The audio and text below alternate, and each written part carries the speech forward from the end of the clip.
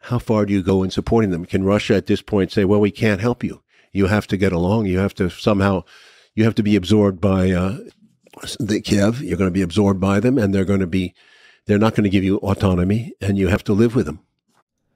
Once again, the person is talking about the regions of Ukraine and about Ukrainian people.